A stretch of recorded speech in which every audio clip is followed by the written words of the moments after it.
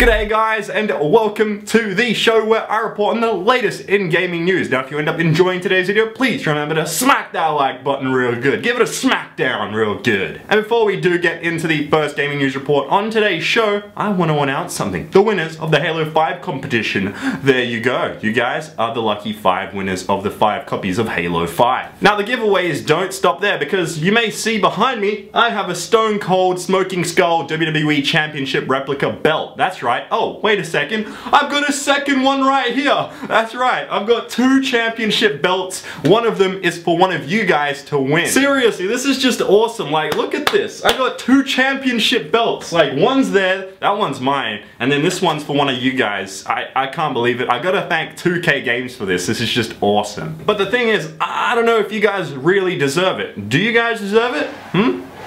What do I hear?